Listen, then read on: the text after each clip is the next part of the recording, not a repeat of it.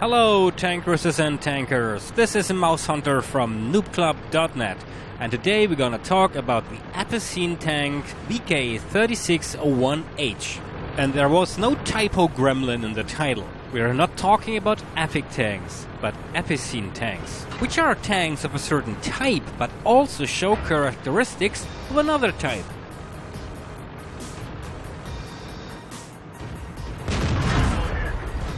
It is somehow curious that there are several guns available for the VK3601H that are actually interesting.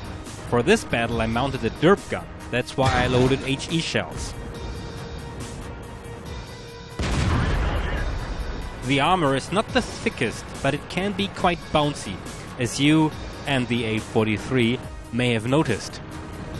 In numbers, the hull has 60mm armor, the turret 80mm. Luckily, both are 100mm strong in the front. The top speed of the vehicle is 50 km per hour, which is tremendous. Unfortunately, you'll only reach that on highway downhills with someone pushing. The engine is way underpowered, and in real battle you may reach 30 km per hour. What coward is shooting me from behind?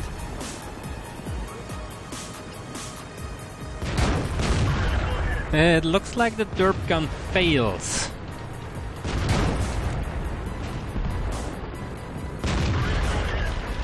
I need more damage.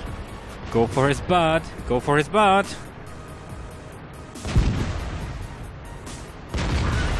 Yep, that's better.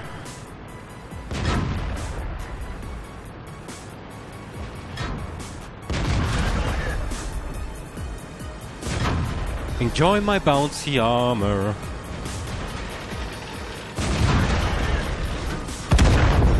Good job, Leopard.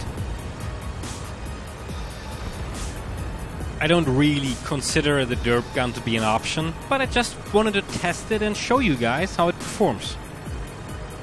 The VK3601H is a heavy tank, but it has much of the characteristics of a medium tank. And how it came to happen tells an old tale. Once upon a time, the VK3601H was a German medium tank. Every day he fought well and protected the kingdom of wargaming against all evil enemies. One day, after a dreadful battle, a premium ferry appeared before the little tank and granted him one wish. As the medium tank had always dreamt of great adventures, he asked the ferry to make him a big tank. The premium ferry waved her wand and enchanted the little tank with 950 hit points. And from this day forth, the VK3601H is known as a German heavy tank and is still protecting the kingdom of wargaming.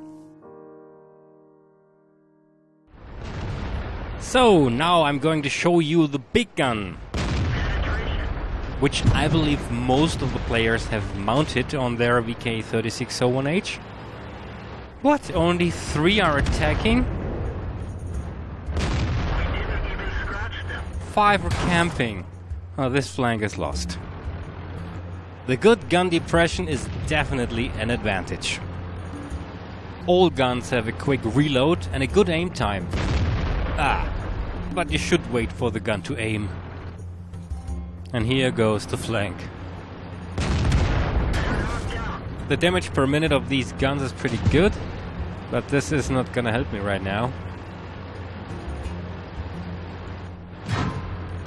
Always put a fire extinguisher on your tank, because it is easily set on fire. We're immobilized. We're dead for. Everyone get out.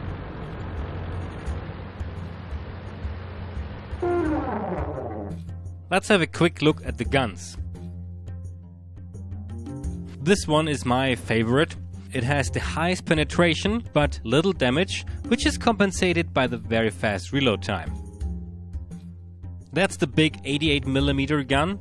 The damage per minute of these two guns is about the same. I don't like this gun so much because the penetration is even worse. For the record, this is the derp gun, but I think it is just not powerful enough.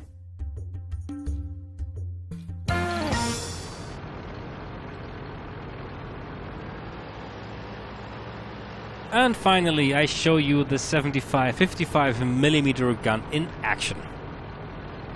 Enemy armor is damaged. At first, when I started to battle with the VK3601H, I really hated this tank, but mainly because I didn't know how to play it.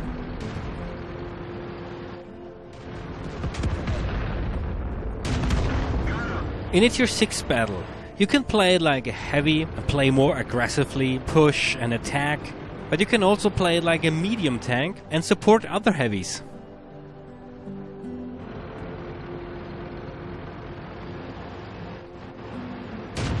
Oh help, I have a blind gunner.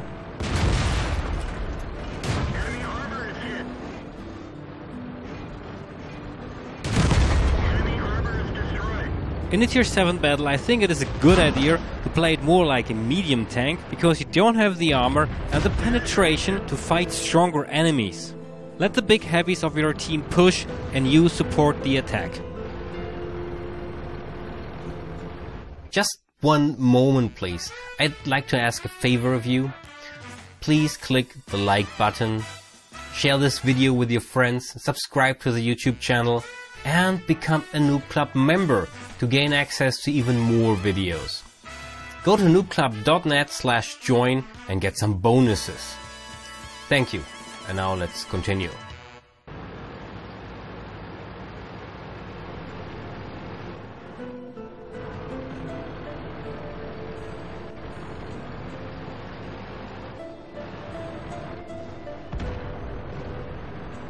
What is this? Penetration. Critical hit.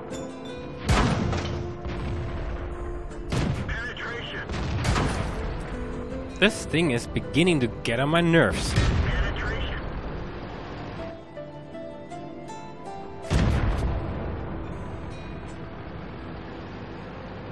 In a Tier 8 battle, stay in the second line, because your armor won't be a match for the big guns. Try to outmaneuver the enemies and to shoot their hulls, because you probably won't be able to penetrate the turrets.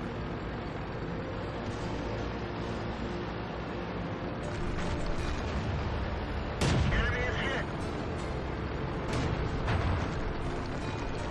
Enemy armor is hit.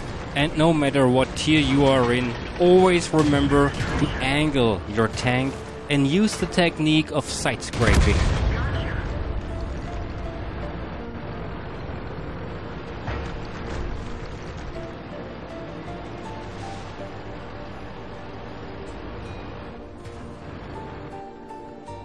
The two Tier 7 guns of the VK3601H are pretty accurate, so you might want to find a nice spot to sniper. Damaged. If you do so, never linger too long if your team needs a heavy to push or to support the attack.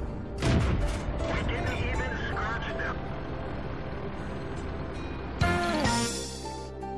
them. Now you know why this is my favorite gun.